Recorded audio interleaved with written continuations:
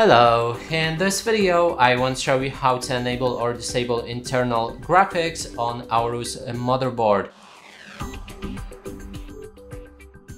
To do this, first you'll need to enter your BIOS, navigate to the advanced mode in the top right corner of the screen, go for the settings and enter I/O ports. Right here we can find internal graphics that we can activate or deactivate. There's also option to set it to auto. And that's it for this video. Hope you like it. Please consider subscribing to our channel, leave a like and a comment below.